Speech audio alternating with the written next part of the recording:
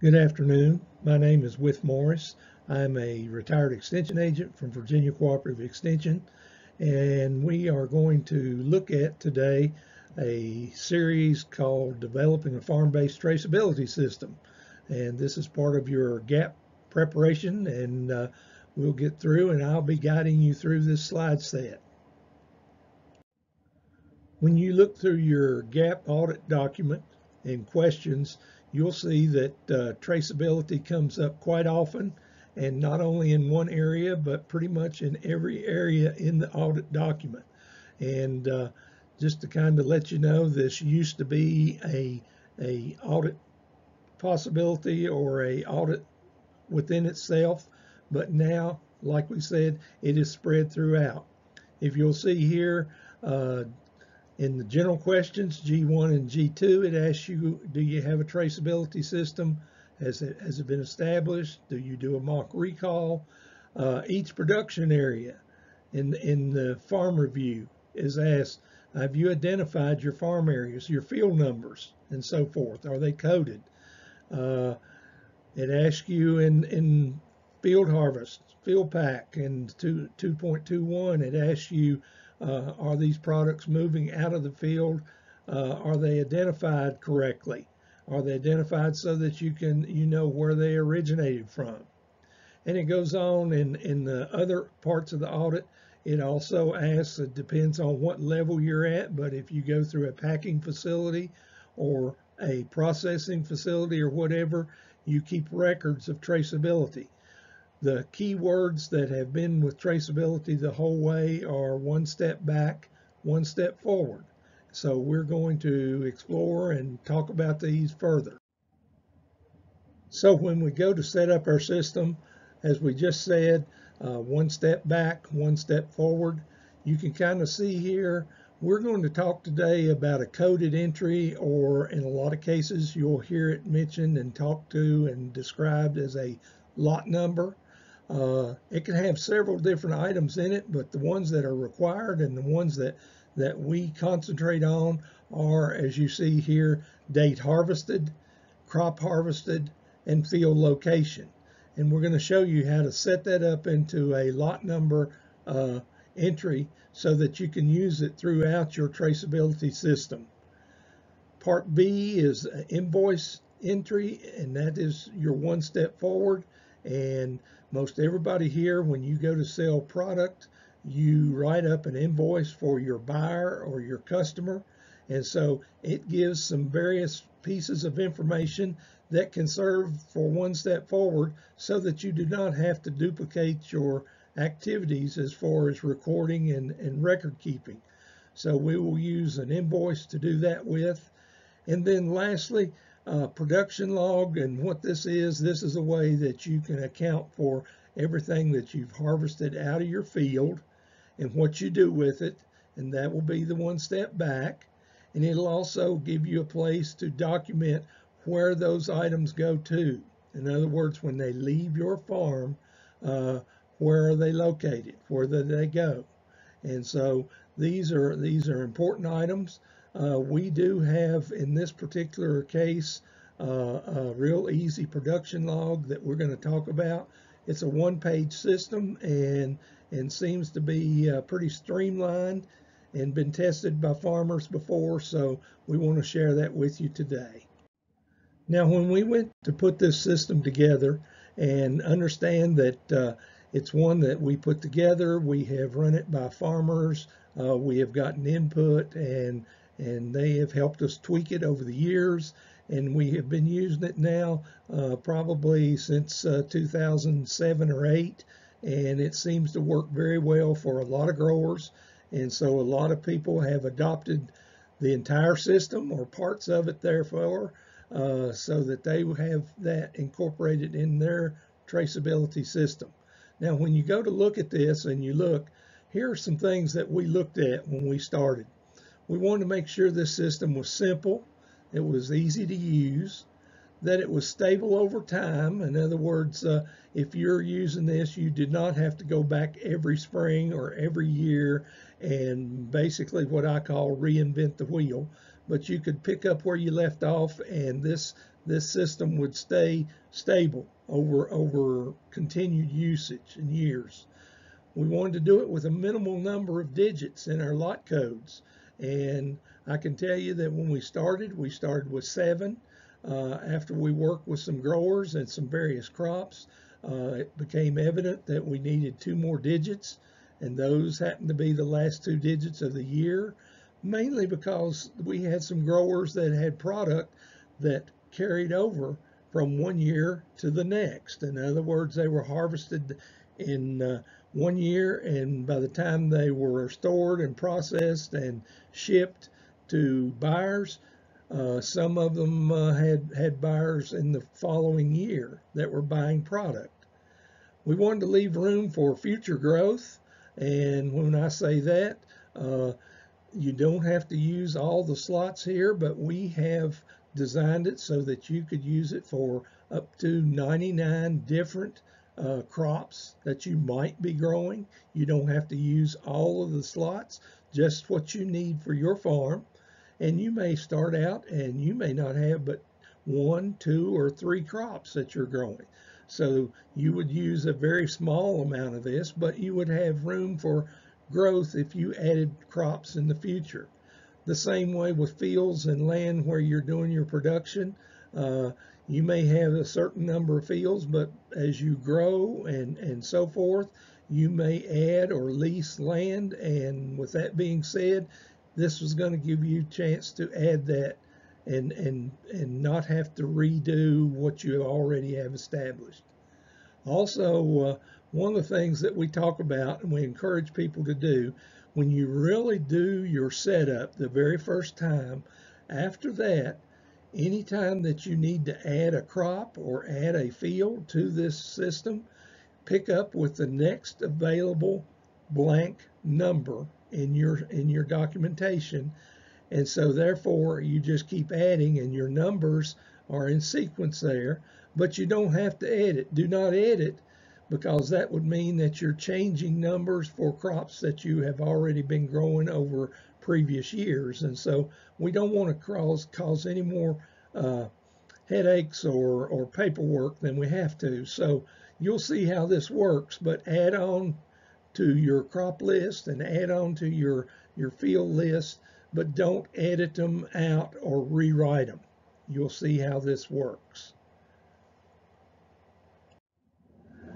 Now let's take a look at our traceback code system, or lot number if you want to call it that.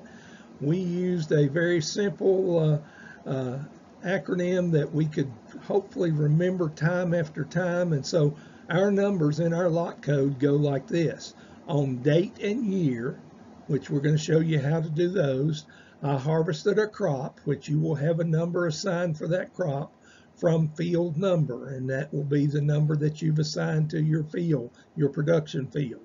So on date and year, I harvested a crop from field number. And if you can remember this and apply this, then seeing their lot numbers, your lot numbers, and those will be unique for your farm, you'll be able to interpret those without a lot of issue from here on. And this is the basis for our lot system, our lot number system.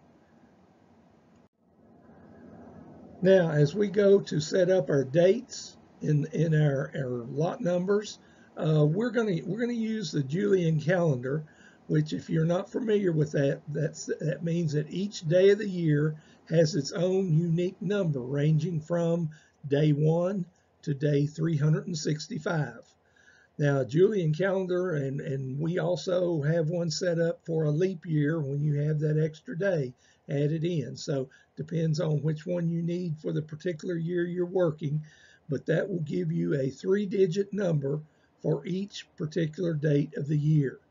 And so with that, what you need to understand here is that it takes 3 digits.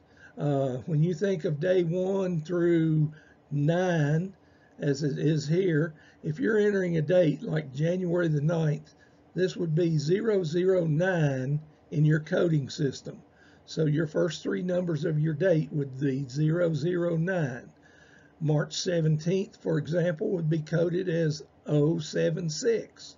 It's the 76th day of the year that you're working here. The year code needs to be the last two digits of this current year. Example, if it was 2011, then your year code would be an 11. Now, these calendars are available to you, and we have them in some of your materials that you have today. And if you've got your manual or worked with us in doing the manuals, you'll know that Section 5 has your Julian calendars in there.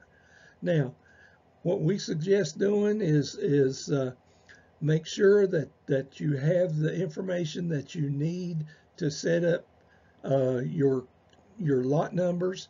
And if you need to, you can make copies of these. You can put them in a separate binder to carry them to the field in order to generate your lot numbers or whatever.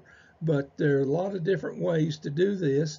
The main thing is that you have at your disposal what you need to come up with your date codes. Here you see that we've got a sample of a Julian calendar, and again, these are in your materials, and if not, they're downloadable from my website. So you've got access to these Julian calendar numbers that correspond with your dates and everything. And you can see here, January 1 would be a 001, and it goes along until you get to a three-digit number, which would be over here. The 10th of April is where you start to get three-digit numbers. Anything before, you're going to have to add some zeros in front of those to make them fit the formula that we have. But this goes all the way through, all the way to December 31st, which would be day number 365. So let's take a look at your crop codes and how we set these up. And there are a couple of special things here that I want to talk about, because believe it or not, when you do this, and if you do a good job, not only does it serve as traceability, but it also helps you reduce a lot of farm risk as far as liability and so forth in the future. So you want to make sure you do a really good job on this. Now, I've given you, and you see on the right here, you see a list of crops and traceback codes to go along with those. And I can tell you this is a generic list. That's not many people would ever have that many different crops. But if you do, again, you've got room for 100 different crops in your crop code list.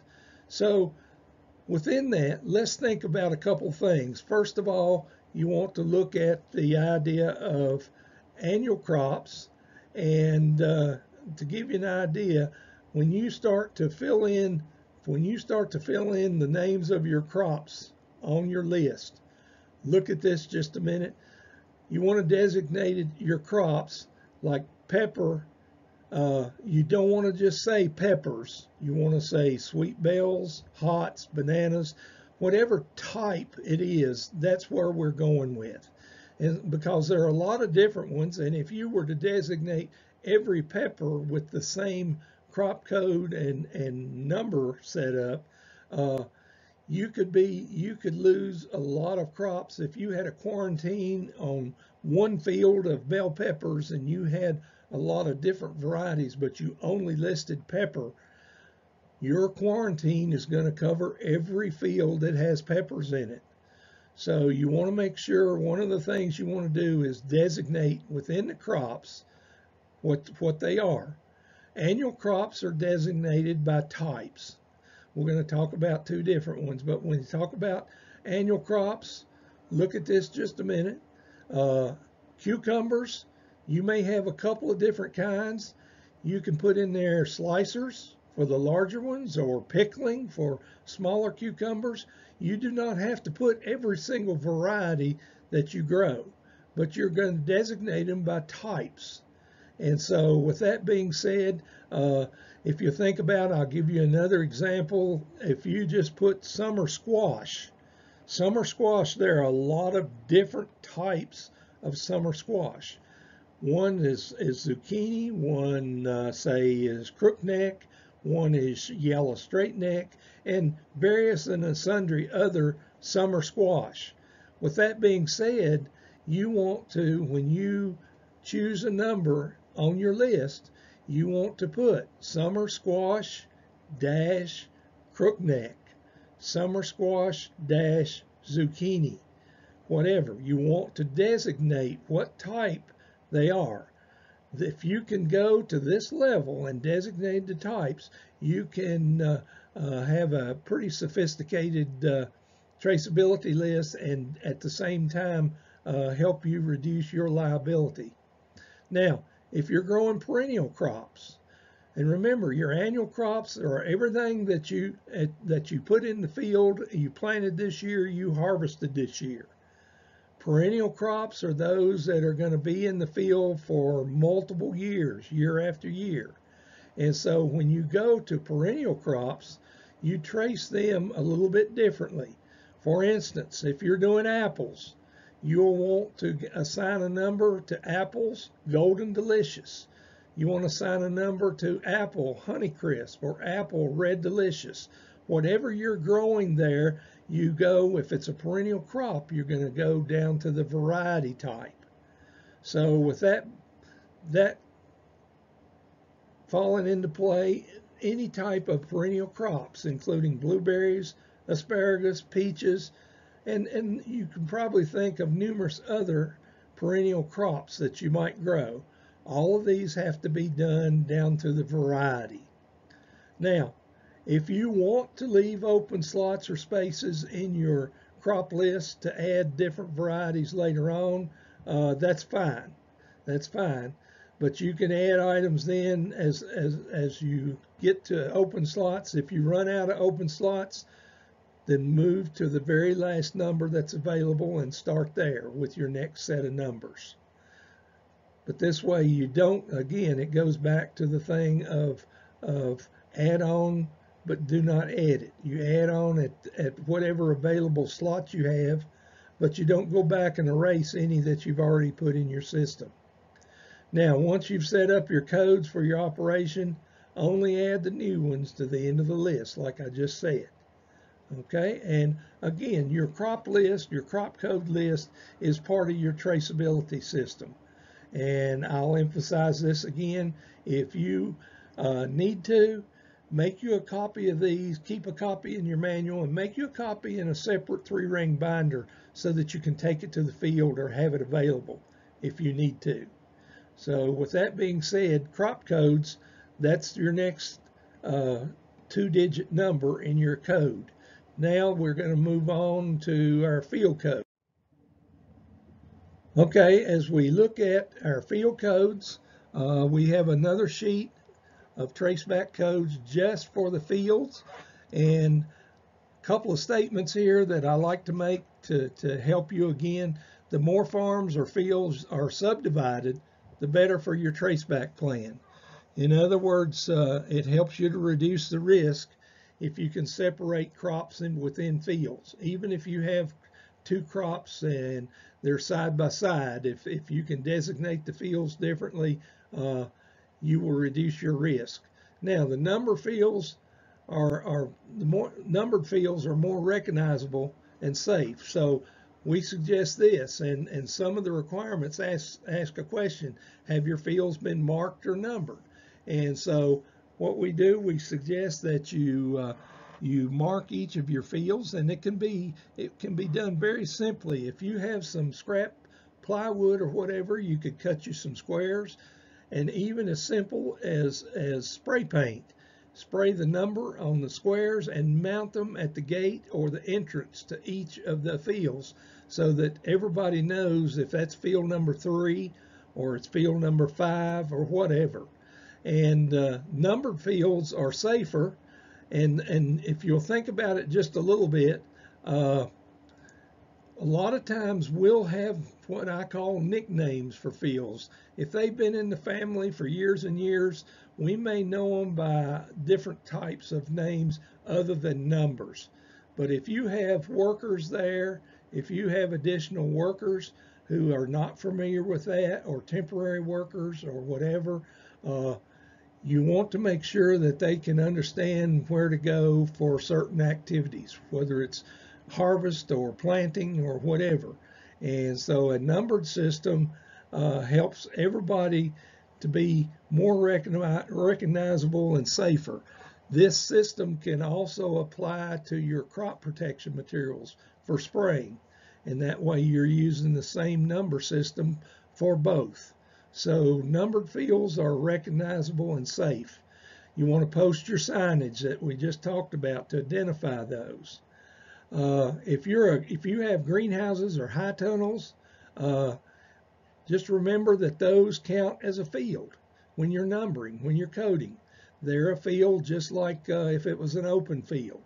And I suggest on those, most of the time, one greenhouse gets one field number. One high tunnel gets one field number.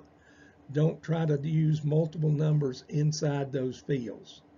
Now, I said also that a lot of times, and it goes back to the first one, the more your farms are subdivided. So with that being said, let's talk about another point here just a minute. And that is when you go to separate and number your fields, if you have some type of let's say you have a field and you have a little grove of trees in the middle of it that you plow around or so forth, if there's some way that you can designate the upper field from the lower field with a physical barrier or one that you've marked or whatever, that's better for your traceability. That reduces your risk. Even if it's the same crop in both fields, if you can have that, it will reduce your traceability risk. So just keep that in mind. I've had some that, for instance, had one grower one time had a 60-acre bottom right next to a creek. And within that bottom, in order to break it up, they measured it off, and they actually measured it off in their case, and they had 5 or 6 different sections within that large field, and they marked them with posts with their field numbers on them so that they would know that this is field number 1, number 2, number 3, number 4, and so forth. And with that being said, they could, when they come out with trace numbers or lot numbers, that's going to give them different numbers for different fields, and it's going to allow for a little bit more risk reduction in there. So with that being said, you'll want to, once you get your fields set up, you'll want to make you a copy of those and put that in that extra binder so that you can take it to the field with you when you're doing harvest and so forth. So this is a thing that you're going to do, and if you do a good job the first time, it's very, very easy to fill in your extra data from here on out without having to redo these things year after year. So if we look at our traceback codes, let's go back to our acronym that we started with. If we look at that, date and year, that date was a 3-digit number, which will be the first 3 digits of your lot number. That year was a 2-digit number. That'll be the second 2 digits. The crop number, which is a 2-digit number, will be the third set of digits, and the field number then will be the fourth. Now, when you look at these crop numbers or lot numbers that we have set up here, remember when you're setting these up, you do not necessarily have to separate them with hyphens, because you know from our acronym and the way we've set these up that they'll always fall in this sequence, and you can pretty well pick them out without having to have hyphens in between. So remember again, all your date codes, your Julian calendar codes, have to have 3 digits in it. So just remember that when you're setting up your traceback codes. Now let's look at some examples here of different codes, and examples here. If we're doing harvest at different times, you can see just give you an example. On June 25th, 2011, I harvested cabbage from the Jones farm. Now, in our examples, our generic examples that I gave you here, you have a number designated for each one of those. And if you go back to look at those, you will be able to pick out the numbers that will make up your lot number to reinforce what you are doing on that particular day. And it works each time. And with that being said, when you go to look at these, you can see that each one of these comes out with a very unique lot number. And those lot numbers then will stay with that crop throughout the time it's on your farm, and when it leaves your farm, that will be what you will use when you transfer it to your next in line, whether it be a buyer or a customer or whoever. Those are the lot numbers, and again, they're very unique. Each time you go to the field to harvest, you will have a unique lot number. Now, let's look at an example and see if our system is pretty easy to work with here. I happen to be standing in a shed, receiving shed, when these came from the field.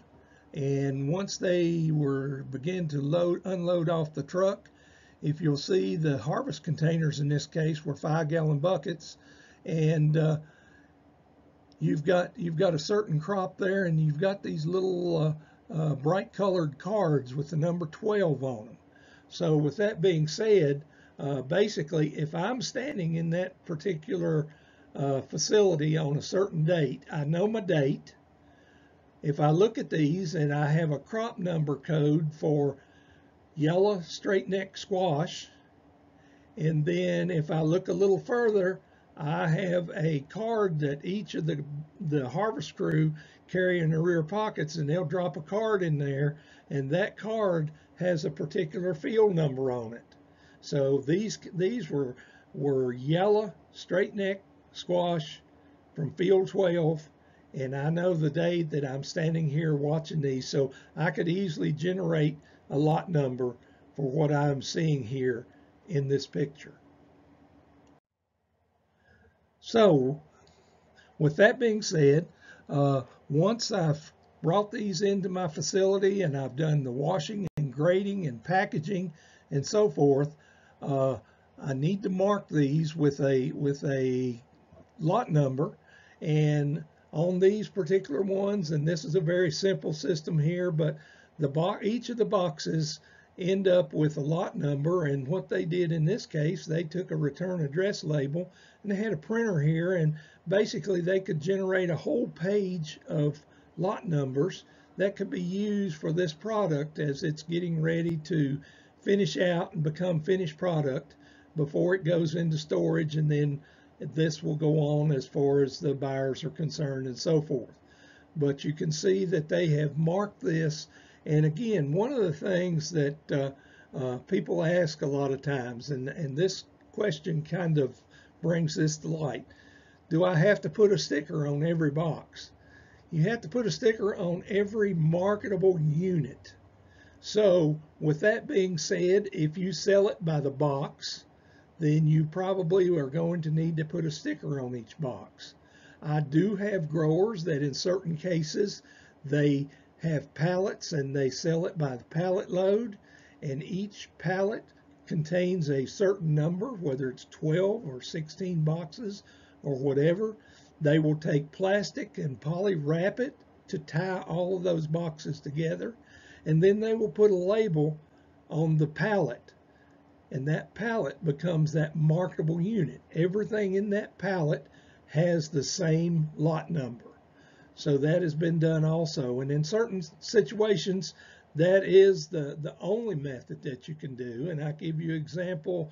I've had people that have harvested kale or collard greens that have gone through a wash process, and the boxes, the crates are soaking wet, the water is dripping out of them, and there is absolutely no way to put any type of a sticker on that particular container or package.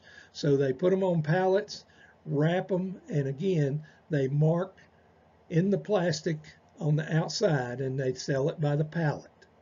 So just remember, it's the marketable unit that you put a label on. So let's look at this box just a minute and see if we can't figure out what we have here in the way of a lot number. Excuse me.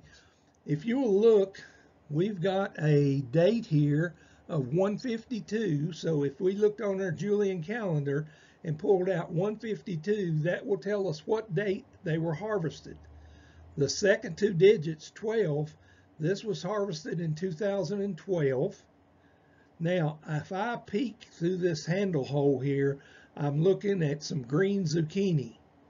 Summer squash, green zucchini. So that number must be on our list. It must be number 39. And in this case, the zucchini was grown and harvested from field number 11. So that allows us to have a lot number there that we can work with throughout the time that we have this product in our hands. And it helps us do all the details of one step back in our traceability program. So you can see right there, each lot number gives us a whole lot of information. So let's go to one step forward just a minute and look at one step forward. And we said we're going to use our invoices that we use. Most of you, if you're like most growers, you don't get paid unless you give the buyer an invoice to tell them how much they owe you. And in most cases, it's a buyer or customer needs that invoice to take with them when they take that product from your farm. So with that being said, you've got several pieces of information here. One of them is the date that you shipped it, that they took it from your farm. This is the name of the buyer or customer and their address where it goes to. And it also, in most cases, it's going to have your information here, your farm name and information also. Now, another thing that we have tried to emphasize, and it's a very good idea, and down here I say get a signature. In other words, when that buyer or that transporter picks up your product, have them sign for it that everything was there and in good order and the correct number and so forth. And this, then, for when that happens, that transfers ownership from you to your buyer or your customer. That being said, your traceability responsibilities are over. They take over from there. They have the startup, they have the information as to what they have picked up from you and the quantity, and so they're ready then to trace it through their facility at the next level. It's not your responsibility from there on, it's theirs. So with that being said, that signature transfers ownership from you to your buyer. And if they need to make any notations about quality or anything, it needs to go on here at this time. So let's take a look at the last part of this operation or this activity. And in this, we've got a production log. And in this case, we call it a production disposition report. And basically, it fulfills the one step back, one step forward requirement of the traceability plan. In other words, all of this comes together on this one sheet. Now, it accounts also, in this particular case, it accounts for what came from your field. You'll see a dotted line, and this is what goes out. And then you also have a place on here if you have some unsold product or damaged product that has to come out of your inventory. You have a place to account for that. One of the things that our farmers, as we worked with this initially, one of the things that they wanted us to do, and we corrected that, was to assign one sheet like this for each commodity or crop code that you're working with. So that means that during the season when you're harvesting, if you go back in that field 3 or 4 times, Each time you're going to have another unique lot number each time. If you harvest today and then don't harvest for 4 or 5 days from now, each time you do that, you will generate a different lot number. But at the end of the season, this is going to tell you how much you have produced out of as for that particular commodity or crop. Uh, Before this was started and before traceability, uh, most farmers knew how much inputs, they knew how much seed cost and fertilizer and diesel fuel and labor and so forth. But this is actually the first time that they ever knew exactly how much they had produced after they had put all of those inputs in it. And with that being said, a lot of farmers started to find out that some of the things that they had been growing, I call it, they had been growing for their health, for their pure enjoyment. They hadn't made a whole lot of money off of it. And this is going to help you make decisions in the future as far as what to grow, what not to grow. So just kind of keep that in mind. Now, the top is incoming product. What we do, we have generated our lot number, whether it's in the field or the receiving facility where we bring it in. And this is these are our quantity. This is how many harvest containers. In other words, if we harvested 50 and 5-gallon containers, our harvest totes or whatever, then we'll put that there. Now, here's the deal. If you can do this, then during the time that you are doing your grading, washing, packaging, and so forth, use this right over here where it has for notes and put down, if you started with 50 harvest containers from the field and you ended up with 80 boxes of finished product, put 80 boxes of finished product. Just put it right in there. So with that being said, what that's going to do, that's going to allow you to account for finished product without having to account for every cull and every product that you had to take out during the grading and washing process. It goes from harvested product to finished product right here. That being said, then that is our one step back. Now when we get to ship it, finished product, if we ship it down here, that same lot number goes down here. Then finished product quantity and how many bushels or 4/5 bushels or boxes or whatever your marketable unit is goes here. And then you've got your customer and the date it was shipped. And so this allows you to account for everything that's going out or leaving your farm. Now, if you had 80 boxes up here and you sold all 80 to one buyer, you would just use one line down here. But if you had 80 boxes up here and you sold 40 and 20 and 20, then you'll use 3 lines, and that means you sold 40 to this buyer, 20 to this customer, and 20 to this buyer, whatever. So it gives you an opportunity to break down the finished product into whatever direction it goes as far as when it goes one step forward. Now this last section, and I want to take just a minute to explain this to you, but here we've gotten all of our stuff harvested. We've got it into finished product. We've got it on pallets. It's ready to ship out. And then we're getting ready to load the truck. And all of a sudden, 2 boxes fall off the top edge and hit the floor. And squash goes rolling everywhere. So we got 2 damaged boxes. So what do we do with it? That lot number goes down here. 2 boxes go down here.